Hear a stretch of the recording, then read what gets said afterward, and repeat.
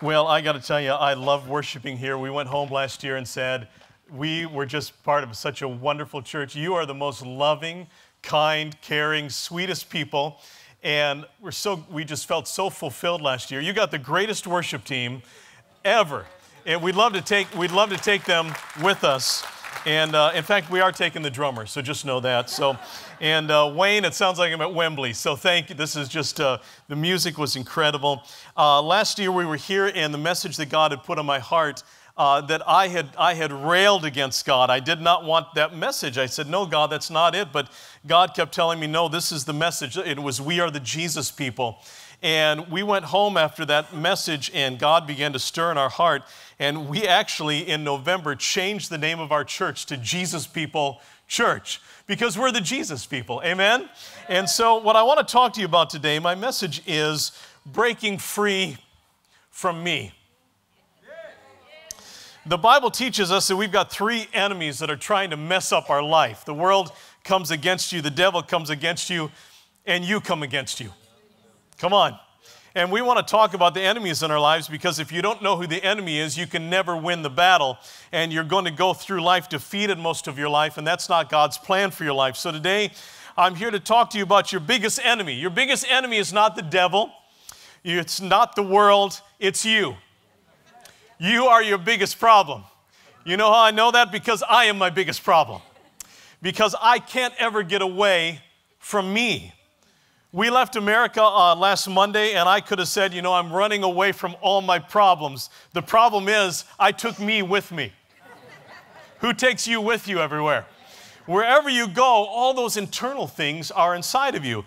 And the Bible says we've got two natures if you're a believer. You have your old nature that wants to do what's wrong and what's fun, what's convenient, not necessarily the thing that's best for you. We know for certain there are possibly lots of things that we want to do that aren't good for us. And there are probably the things that mess up our life. We do that. There are probably lots of things you do that would be good for us and healthy for us, and you don't do them. And these things mess up our life, and sometimes we do them anyway. Who does it anyway sometimes? And Paul said in Romans 7, he said this, and I'll paraphrase, he said, I can't figure myself out.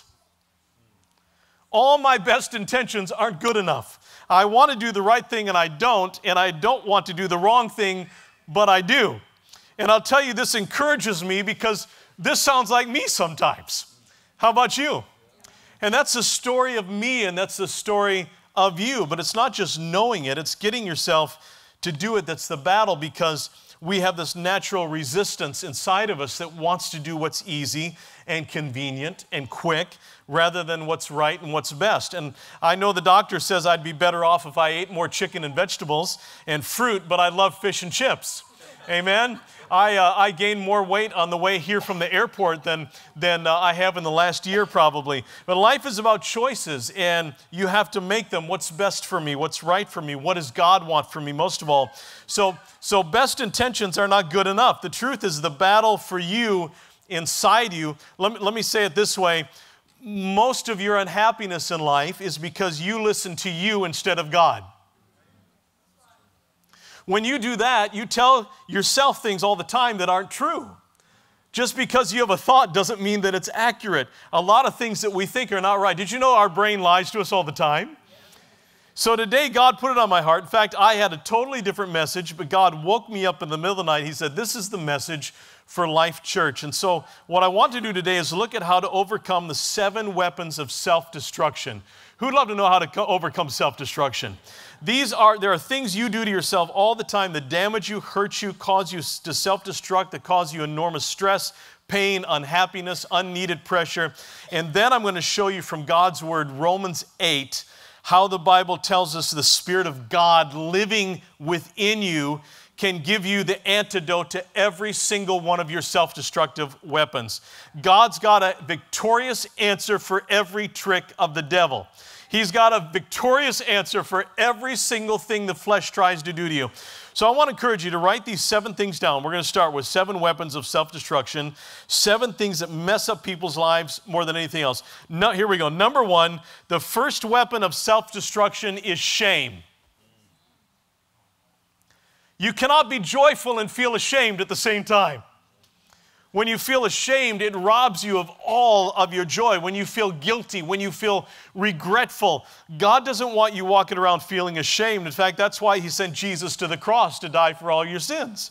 Number two, the second weapon of self-destruction, and you can just write down the last part, is uncontrolled thoughts.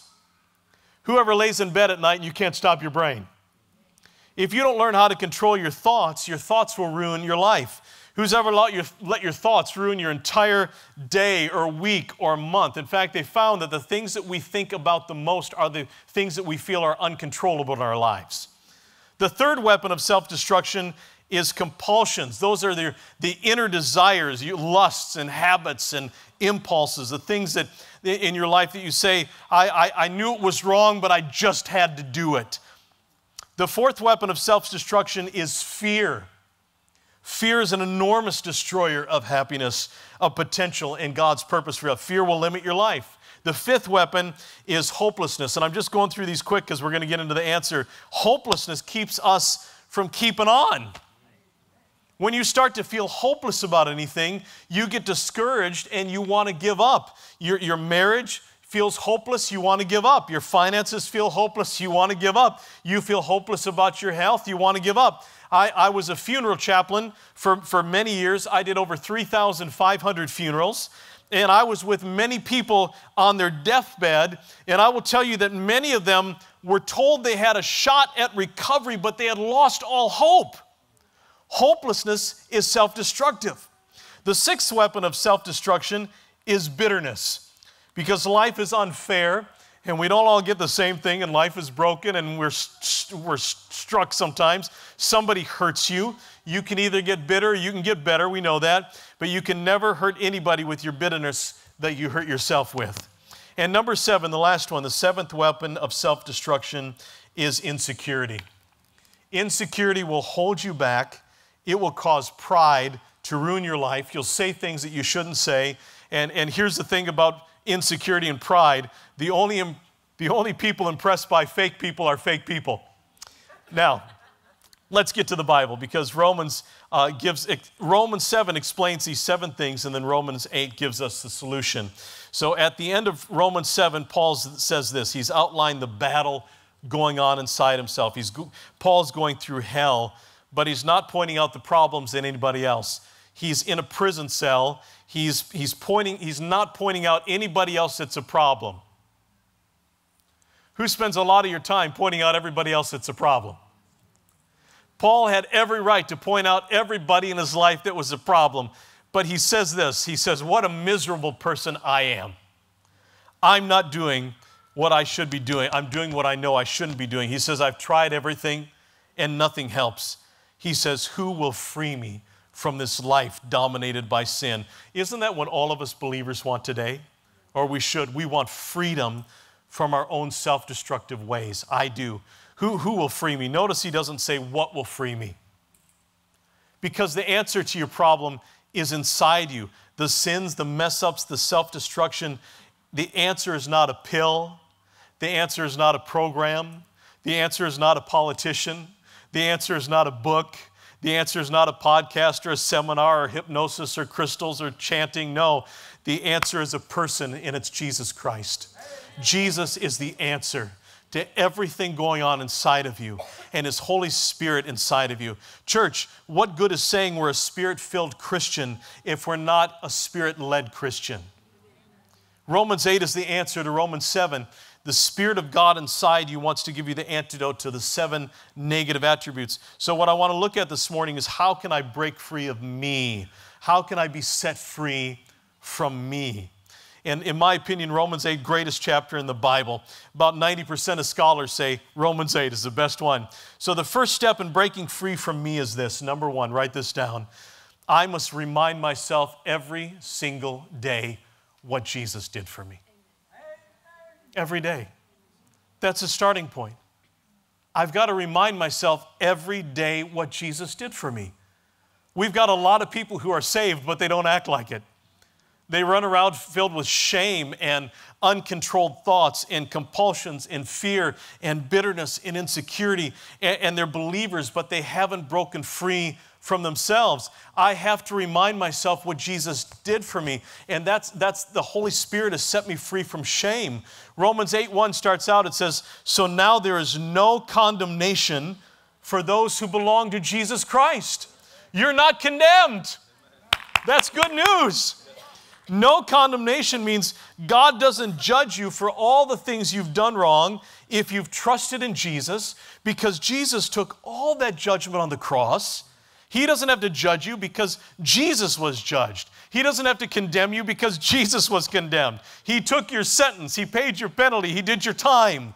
The Bible says, if I'm a believer, I belong to Jesus, there's no condemnation. So my friends, I've got to remember every single day about Jesus and what He did for me, and every single day I want to be more like Jesus.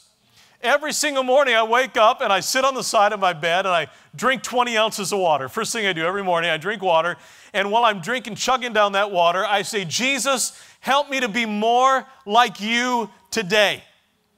Help me to be more like you today. Help me to be more like you today. And you know what? If I don't do anything else right today but be more like Jesus, my day will be a wonderful success. We're the Jesus people, amen? So every day I want to get up and I want to be like Jesus.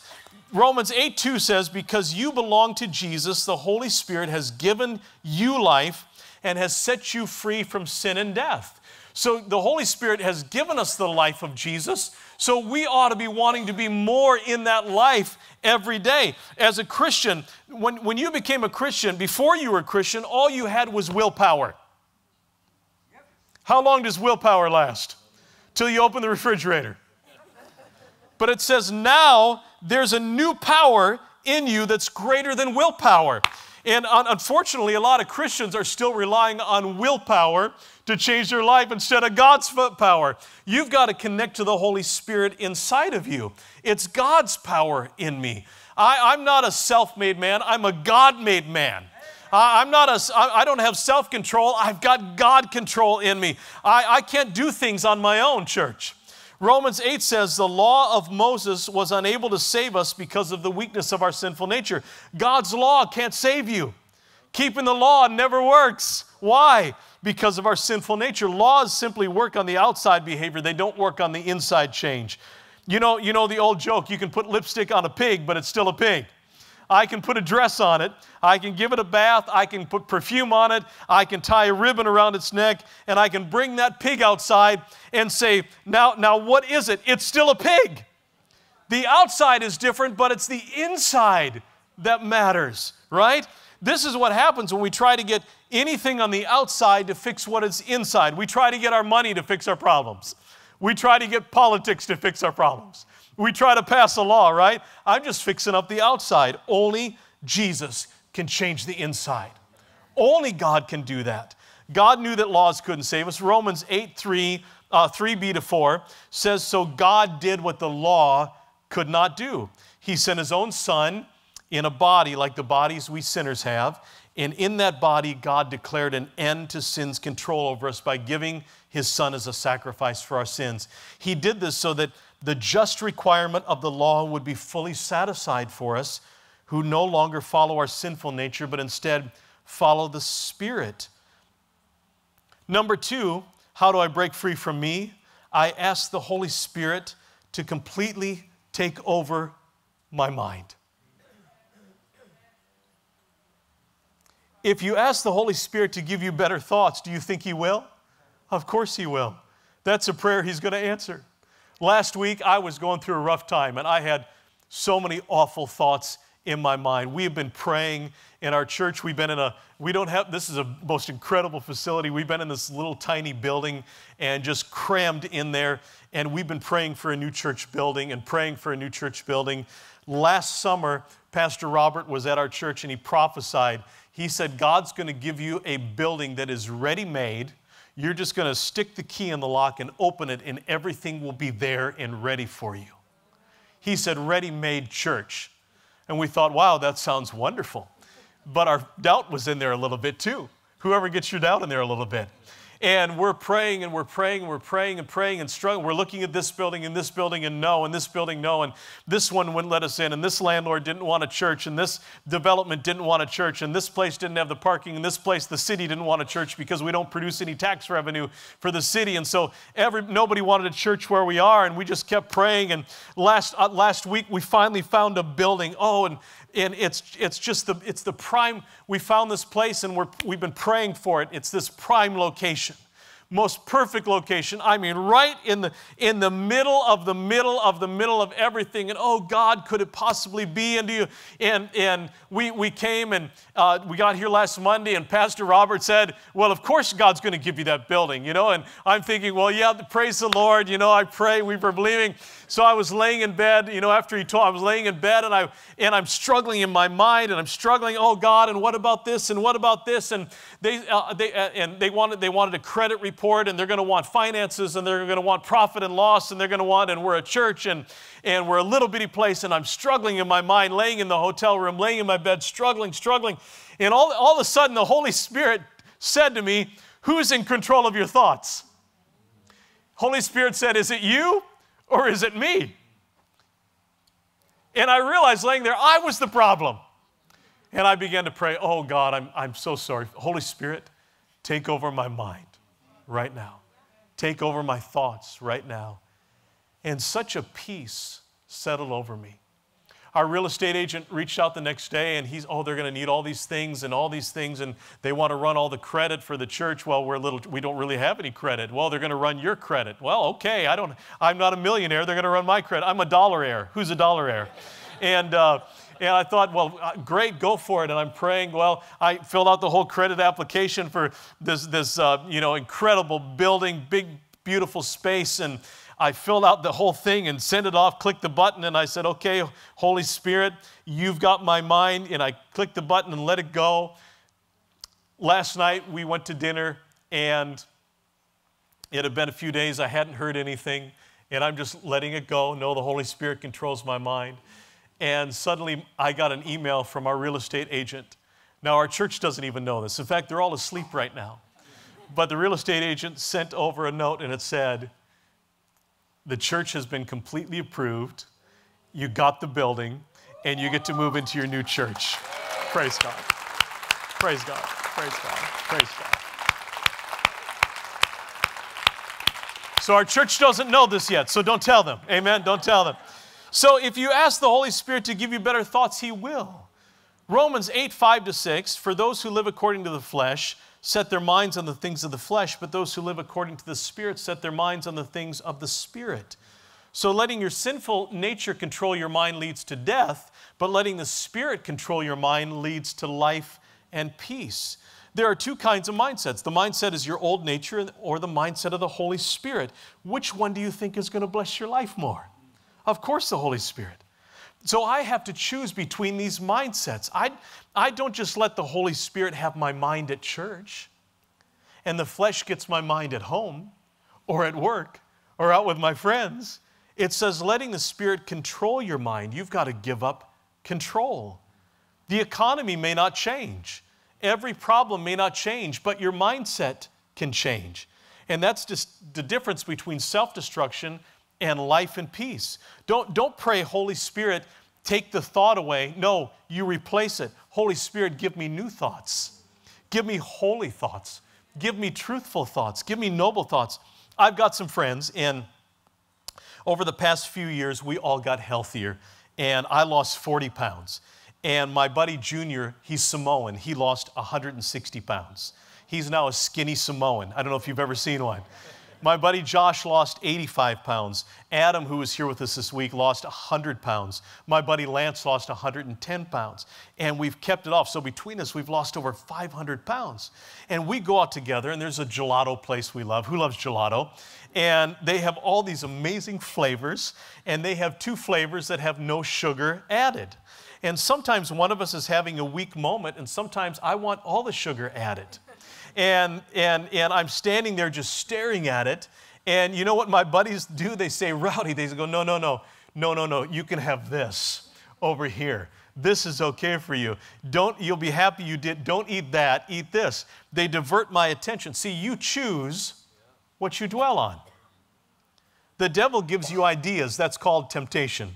The Holy Spirit gives you ideas. That's called inspiration. And you can say, Holy Spirit, I invite you. You need to do this. I invite you to give me your ideas, and He does. I'd encourage you to invite the Holy Spirit to have free access to your mind 24 hours a day. Number 3 way to break free from you is, this is really big, I realize I have a new ability to say no. Church, with the Holy Spirit in your life, you have a new power, and now you can say no to the things that you used to say yes to. In fact, practice it with me. I want to make the wrong decision. What are you going to say? No. Is that amazing? Right? Right? Somebody wants to give you $1 million, you say yes. Right? Somebody wants you to put $1 million in the lottery, you say no. You have God's power. Galatians 5:16, let the Spirit direct your lives and you will not satisfy the desires of the whole human nature. Does it say I won't have those desires? No, it says I won't satisfy those desires. People say, but if I feel this way, why shouldn't I do it? Because that's called maturity. Maturity is when you do the right thing, not what you feel like doing. Because what you feel like doing isn't always God's best for you. You got to realize you have an ability in Jesus Christ to say no. To say, look at the devil and say no. To look at people against you and say no. At somebody asking you to do things that are wrong for you and say no. This is the good news of Romans 8. Romans 8:9 says, but you are not controlled by your sinful nature. You are now controlled by the Holy Spirit if you have the Spirit of God living in you. And anybody who does not have the Spirit of God living in them does not belong to Jesus Christ. You have all of God living in you. The question is, does God have all of you living in Him? The more you give, the more to Him, the more of His power you're going to see at work in your life. Romans 8:12 says, so dear brothers, you have no obligation anymore to your old sinful nature to do what it begs you to do. Who knows your sinful nature begs you? Come on. Whoever goes to the restaurant and you look at the menu and some of the bad things beg you. Right? Yes? I want to give you permission today to tell your flesh no in Jesus' name. In fact, when you go to do something this week, I want you to hear my voice say no. Don't do it. You don't have to. Amen? Number 4, I need to turn my thoughts to God whenever I'm afraid. This is how God sets me free from self-destructing fear. Romans 8:14-16. For the Spirit God gives you does not make you slaves and cause you to be afraid.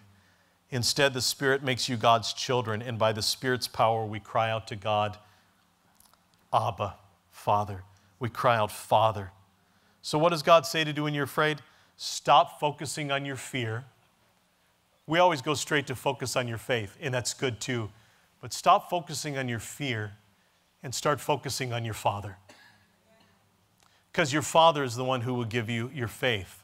I always say, don't fake it till you make it. No, go to your Father so you don't have to fake it. Amen? This is how God sets me free. The Bible says we should not be afraid. Instead, we turn to God and we trust Him. And let me encourage you today, God is going to take care of you. He's going to take care of you, no matter what. 2 Timothy 1:7 says, for the Spirit that God has given us does not make us fearful or timid. Instead, His Spirit fills us with power, love, and a sound mind. I went through COVID. Who remembers COVID? And I had long COVID. It attacked my brain. I had dementia symptoms really badly. I couldn't remember people's names. I couldn't remember where we ate. I couldn't remember what I had for breakfast. If you'd asked me right now, hey, wasn't that a great breakfast this morning? I couldn't have told you what I had for breakfast. And this went on for, oh my goodness, almost 3 years, and struggling. And finally in January, my wife said to me, this is enough. You need to go to the doctor. And who knows that when your wife asks you to go to the doctor, men, what are you supposed to say? No. What do we always say? No. You're supposed to say yes. Amen? If you want to save your marriage, when your wife asks you to do something, say yes. Men, practice that right now. Yes. Say yes, honey. Yes, honey. Yes, honey. So finally, I said no over and over again. Finally, I went to the doctor because my mind was just absolutely a mess. And I was afraid. And I was afraid of whatever the doctor was going to say and what they were going to find. And I had, maybe it's early onset dementia, all these things going on. And I go to the doctor and they do all these tests and they sit us down and they looked at my brain and I had holes in my brain. If you've ever seen scans of my brain, there's one big hole right through the middle and there's indentations and other little holes. And it turns out those holes are not supposed to be there. And they said, we're going to start a whole treatment regimen, and we've got vitamins and medicine and all these different things. And we went home, and Ashley and I said, you know what? We're going to trust God's word, even over the doctor's word. Amen? And we began to pray and trust God. And they said, all the medicine, they were prescribing it and getting it ready for us and sending it, all these things. And in 1 week's time, before they even sent the medicine, God supernaturally healed my brain, completely healed my mind. Amen? Amen? And now I just forget like most people forget. Amen? And so many people are afraid of the Holy Spirit. The truth is, they should be afraid of not having the Holy Spirit. The more I have of the Holy Spirit, the more I have this mind control. I want that. The more love you have, I want that. The more courage you have, I want that. The fifth key to break free from me, number 5, I need to focus on the long term, not the short term. God says, set your mind on things above, Colossians 3:2. Set your mind on eternity, heavenly things. As Christians, we win this hands down. Why? Because we have heaven to look forward to. Heaven is coming. We're not just thinking about life here on earth. And what about this? And what about the elections? And what about the laws? I'm just passing through. And no matter what happens, of course God is going to come through for us. Of course God is going to take care of us. Romans 8:17-18 says, since we are his children, we will possess the blessings he keeps for his people. We will possess them. And we will also possess with Christ what God has kept for him. For if we share Christ's suffering, we will also share his glory. I consider that what we suffer at this present time cannot be compared at all with the glory that is going to be revealed in us. Oh, y'all, heaven is going to be so good. If we're focusing on the short term, everything's going to be bad. Our marriage is going to be bad, and our job is going to be bad, and our relationships are going to be... No, we're looking at the long term and eternity in heaven. If you're focusing on the short term, there's a word for that. It's called control. Let it go. Amen? And that leads us to number 6. I need to remind myself that God is good and God is in control.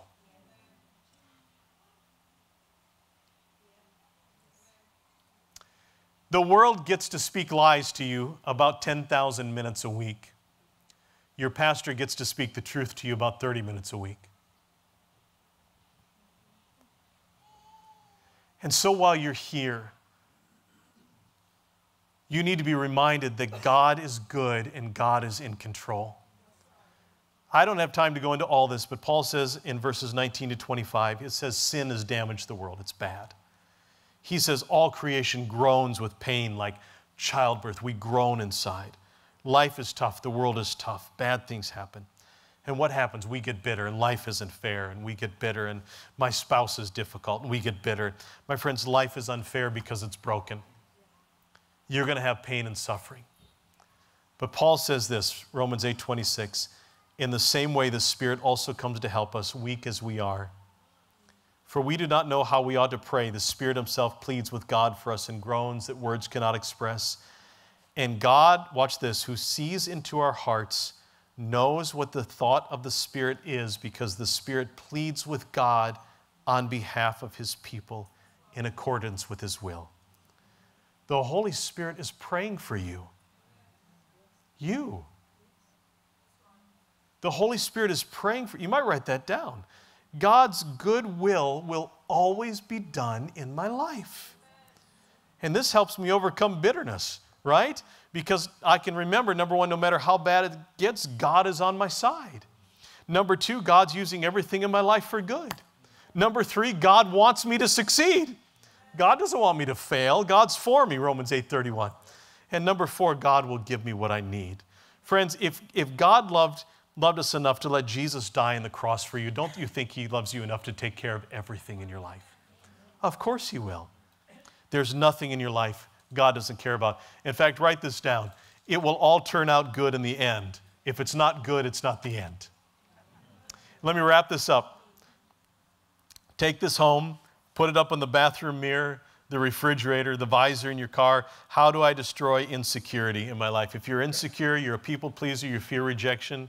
Number 7, I need to trust that God loves me completely and He will never stop loving me. God cannot not love His family. He will never stop loving you completely, passionately, freely. Romans 8:38, read it later, but nothing can separate us from God's love. Nothing, nothing. I may lose a lot of things in life, but I'll never lose the love of God or my value in Jesus Christ. You can't lose it. Once you're in God's hand, He says, I'm not letting you go. You might let go of His hand, but He says He won't let go of yours. And this has the power to erase all of your insecurities. You don't need to prove anything to anybody. You don't have to earn anything, be good enough, good looking enough, have enough money. God loved you completely before you even came out of the womb of your mother, before He even created you in your mother's womb. This is how you break free from you and give all your life to God so that you can become everything He created you to be. And so let's pray today, and this is really where it happens for me. Let's pull all this together for your life and future. So bow your heads with me, will you? This is the most important part today. I'm going to pray a prayer as we close, and I'm going to ask you to pray it. And as I pray, you can say, yeah, God, me too. That's me. That's me. So say this in your heart. Dear Jesus, thank you for all that you did for me. Thank you that there's no condemnation in my life for all the sins that I've done. You took that condemnation. Come on, you got to believe in this. You're the Jesus people. If we don't believe it, we're in trouble. Thank you, Jesus, that you did what the law couldn't do. Thank you that you destroyed sin's control. Thank you that you accomplished the law in my life. My righteousness is nothing, but your righteousness is the ticket I get into heaven. Help me to never forget what you did for me. When I feel ashamed, let me remember what you did on the cross for me. Holy Spirit, I ask you to take control of my mind. There are things I've been worried about and obsessing about, and that's wrong because I'm a child of God. So I ask you to give me better thoughts. I want to switch mindsets. I don't want the mindset of self-destruction. I want the mindset of the Holy Spirit, which is life and peace. So take control. Remember, it says the mind controlled by the Holy Spirit. Control my mind, Holy Spirit. I don't want to think my old ways. I want to think your new ways. I invite you to put thoughts in my mind all the time because those are the truth. And Father, keep praying. Help me to remember and realize that I have a new ability to say no. Lord, I just used to have willpower, but now I've got your power. I'm not obligated to give into those compulsions anymore. If I ask you for help, you'll help me and give me the strength to say no. Thank you that no temptation is too strong. And when I'm afraid, for those of you dealing with fear, help me to turn my thoughts to you. Help me to remember I'm your child and help me to cry out, Father, Abba, I'm afraid. Admit it to God. Help me to focus on my Father and not on my fears. Help me to focus on the long term, not the short term. You know the pain in my life, God. You know the suffering. And I want you to use it for good, and I want you to use it for your glory. And God, I want to look and focus on eternity, not just here and now. I want to do the right thing, not the easy thing. And when I start to get bitter and I feel life is unfair and when I feel hurt, help me to remember that you, God, are good and you love me and you're in control, that the Holy Spirit is praying for me. Thank you for doing that. You're working all things together for good. Pray that out loud. God, you are working all things together for good. Thank you for doing that. Thank you that you're for me and not against me. Thank you for that. And that you didn't spare Jesus so you'll give us whatever we need. And most of all, Father, I thank you that you will never let go of me and you'll never stop loving me. Other people might let go. Other people might stop loving me, but you'll never reject me. Thank you that I cannot lose your love no matter what else I lose on this earth, that you will never stop loving me. And today, if you're here and you've never invited Jesus Christ into your heart, say right now, Jesus, I want you to be my Lord and my Savior. I want you to be the manager of my life. I don't understand all this, but I want to trust in you completely. I don't want to go the world's way anymore. I want to go your way toward life and peace. Forgive me of all my sins. Thank you for your grace to me. I want to love you for the rest of my life and all eternity, and I ask you accept me into your family by faith. In your name I pray. Amen. Amen. And if you pray there right now, just take 1 minute and say, Jesus, thank you. Thank you, Jesus. Thank you, Jesus. Thank you, Jesus. Thank you, Jesus.